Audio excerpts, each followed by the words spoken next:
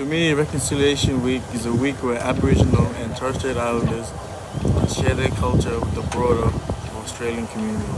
And this week, it's an opportunity for both Indigenous and non-Indigenous people to acknowledge and understand Australia's true history. Because it helps us recognise the importance of moving forward and becoming a reconciled nation.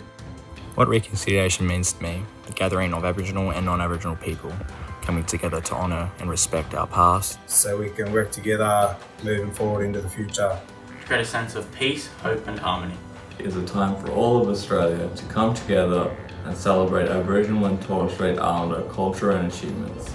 And being able to share our culture with all Australians and reconcile any differences. It is through a united Australia that we can truly achieve an equal and just society.